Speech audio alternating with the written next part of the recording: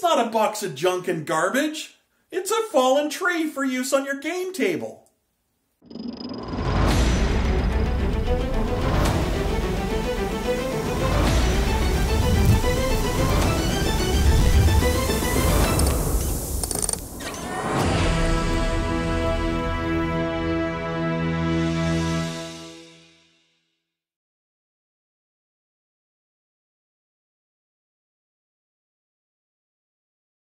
Welcome to another GameSmith video! Today is part 1 of a 2-part series on creating large fallen logs.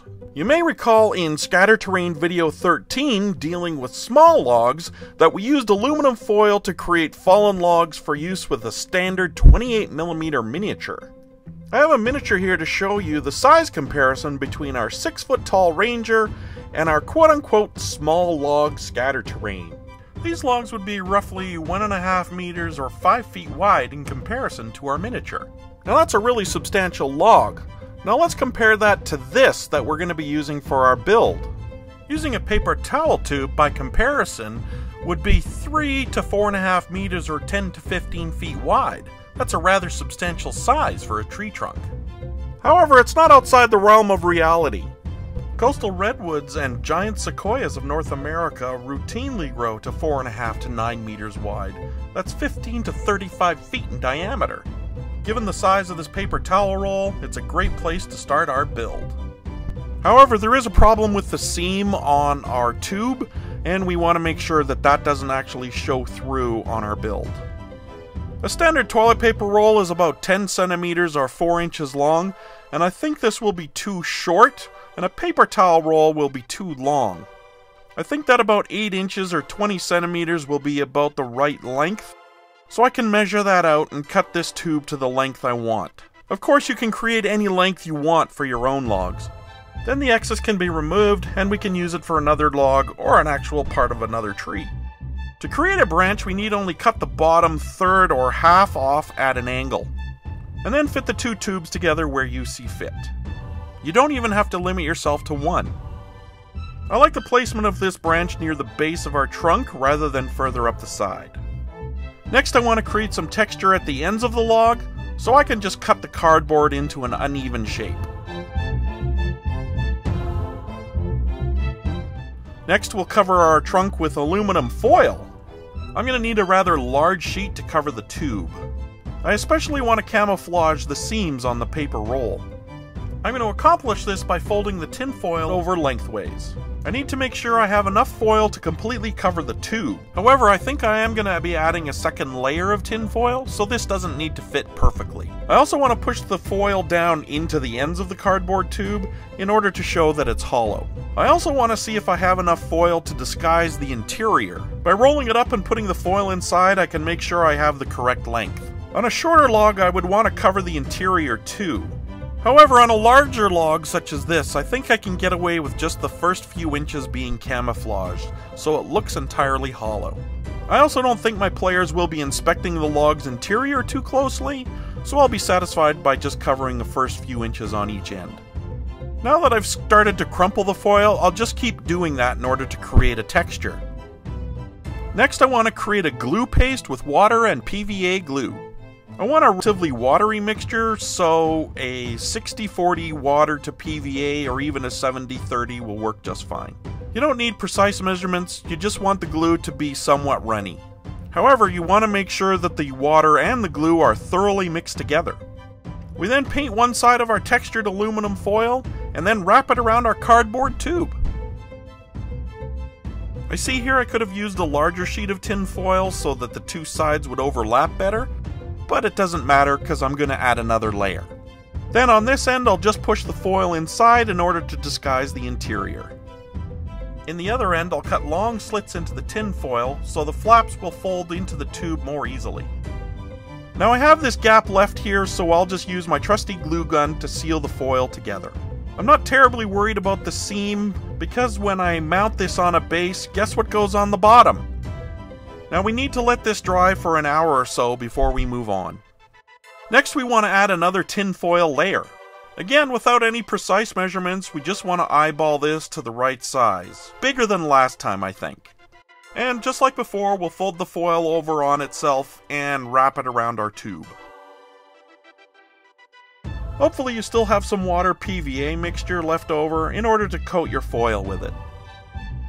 When I put my tube on this, I want to make sure that I'm covering that seam. Next, I'll cut the ends of the foil and fold them back into the tube. I'll just use my fingers to press the foil flat inside the tube. This will reinforce the ends against abuse at the table. Next, I'll grab a pair of tweezers and use the tines in order to create streaks in the foil. You can use any tool for this, but you don't want to use anything that's too sharp. The goal here is to create a wood-like grain in the foil by crisscrossing our streaks without cutting or gouging the tin foil.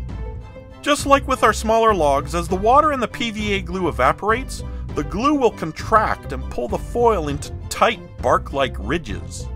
If you're concerned about the edges, a thin layer of hot glue will help reinforce the foil. Here's the seam that we want to keep on the bottom.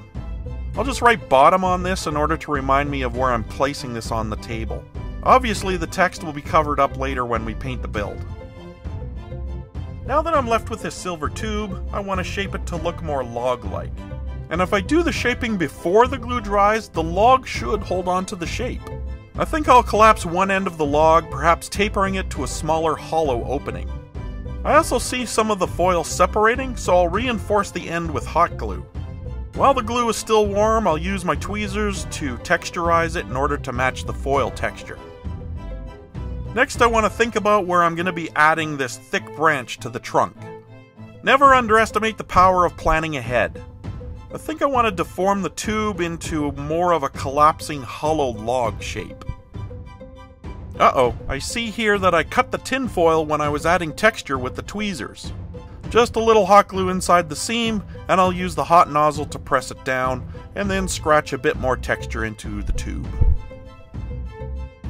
Next, I'll reinforce the ends again with some hot glue, since they're most likely to take the abuse at the table. Now you should let this dry at least 8 hours in order to give the water in the glue a chance to evaporate. Next, we want to add our very large branch to the side of our tree trunk. To create the branch, I've just repeated everything we've covered so far. I know we planned ahead, but I just want to find the best location to put our branch. I want a location that has the fewest gaps between the two pieces. And with our trusty glue gun, we can attach the two pieces together. You're going to want to double check to make sure that these parts are secure.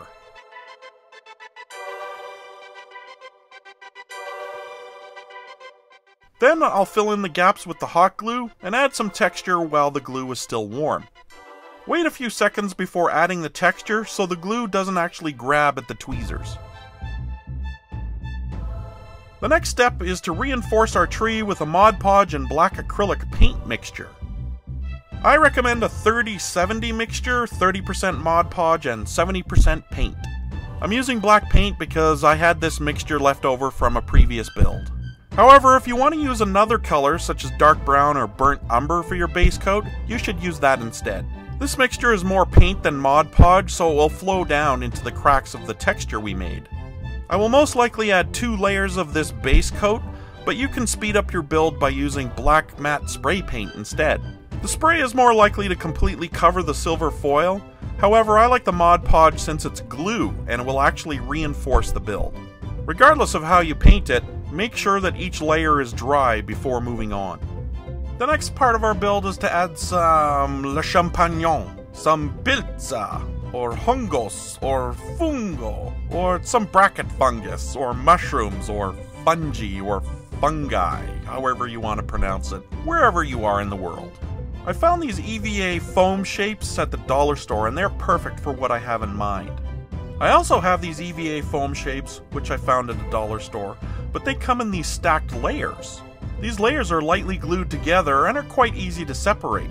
These are much easier to use than cutting these solid shapes or cutting a thin sheet of EVA foam. I have 2 different sizes and I can use the hobby knife to separate the parts. Now in case you didn't know, EVA foam is ethylene vinyl acetate and it's very easy to find online or at craft stores. Most cosplayers use EVA foam in order to build up their awesome costumes. I'll cut these circles in half so they have the shelf appearance that I want. I'm adding these half circles to the log in order to look like bracket fungus or bark mushrooms that form shelves on the sides of trees. I'll use my tweezers to hold onto the foam while I add some hot glue to the edge. I'll create some clusters on the sides of my fallen tree. The hot glue will deform the EVA foam, so don't put too much on. You just need enough to attach it to your tree. Next, we'll use our Mod Podge and black acrylic paint mixture in order to reinforce our EVA foam fungus. This is part 1 of our first multi-part video here at the GameSmith. I hope there were a few things that caught your attention. I'm very interested to hear your thoughts on fallen trees or log terrain that you've created. If you like what we're doing here at the GameSmith, please hit the subscribe button, and the thumbs up button is very nice too. If you're already a subscriber, please hit the bell icon to be reminded when a new video is released. You might also check out the GameSmith blog and website at thegamesmith.org. For our next video, we'll be adding color and details to our fallen logs. We'll also be adding a base and a few more ingredients to our build that will make this scatter terrain an interesting feature at any table. Until next time, I'll see you at the table.